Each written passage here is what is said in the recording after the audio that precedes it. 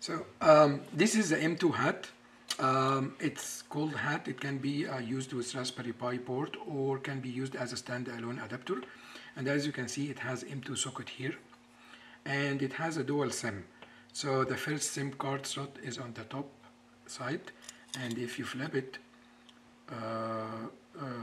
there is another slot on the bottom side. So I have two SIM cards. One is a Super SIM and one another SIM from AT&T.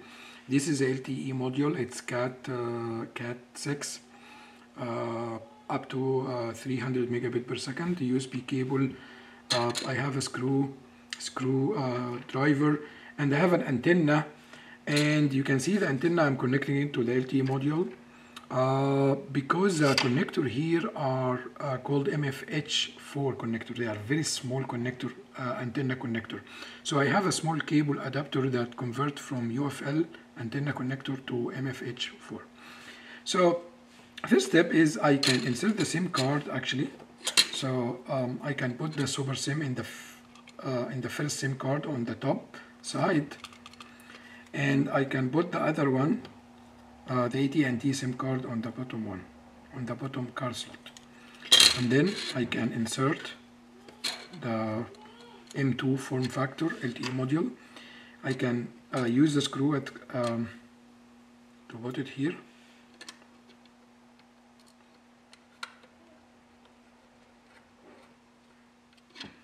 So that's it. And then I can connect the USB cable,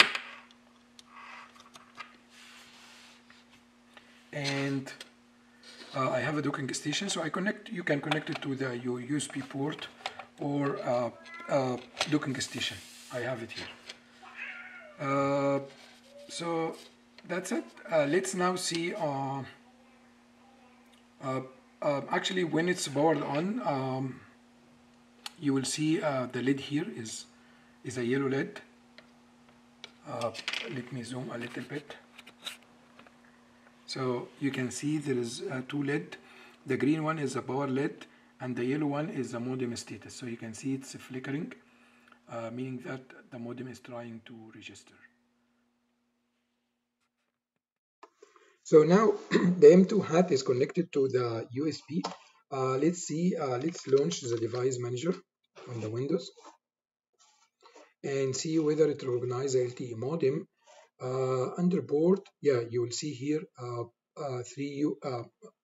83 port, serial port, 80 port, DM, and NEMA is used for GNS.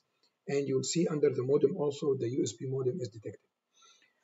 Now, let's remember the port number here for the 80 port is 57. Okay, so let's open the QCOM tool and let's try to connect to port 57 here, and click open port. Now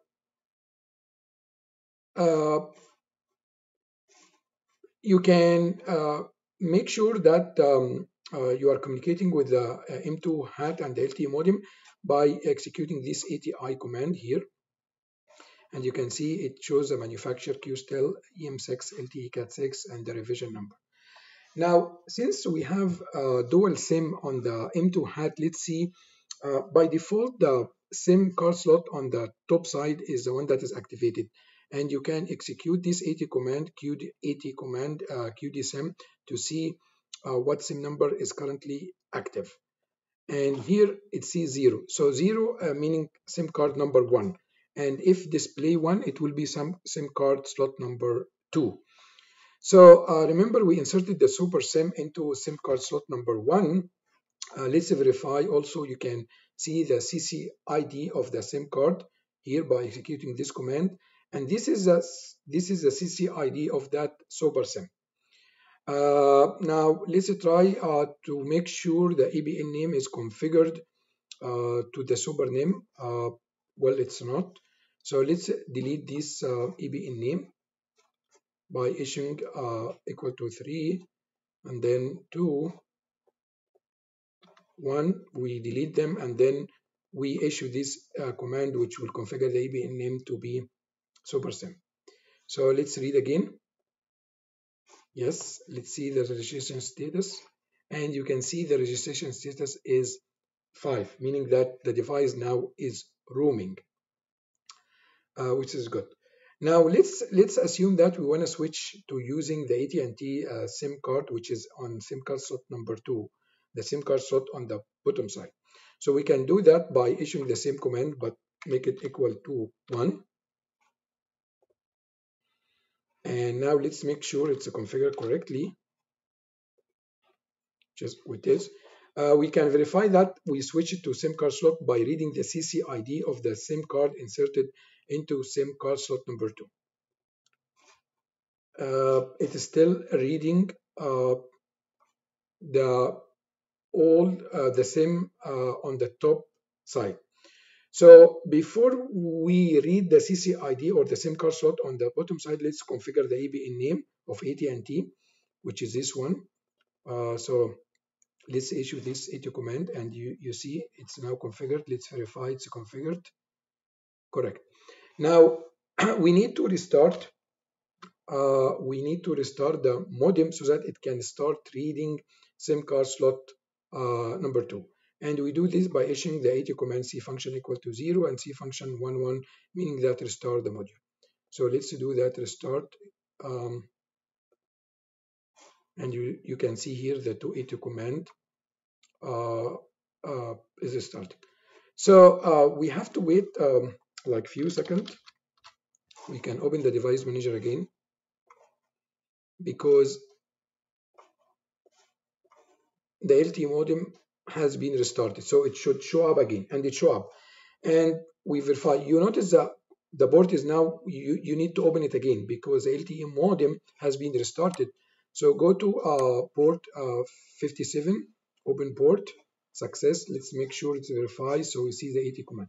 Now let's read the CCID, the ATM modem program, and you notice that it's now the AT&T SIM card. It's one end in 1680, which was different, remember, than the CCID of the Super SIM. So now we are ready to connect to AT&T. Let's verify the C registration, and it's still searching for it. Let's verify also the ABN name is correct here.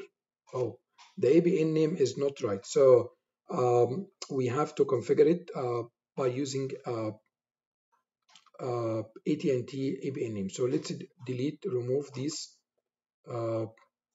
same ABN name, and then add the ABN name of AT&T and make sure it's read again. Yes. Well, then we don't need to make a hard restart, but just let the modem try registering on the network again by issuing C function equal to 0 and 1. So this is not a hard restart. This doesn't restart the modem. Just tell the modem to re-register again on the network. And you can see now it shows 0, 1, meaning that it has registered on the home network of AT&T. And now we were able to switch between the SIM card slot number 1 on the top side and SIM card slot number 2 on the bottom side.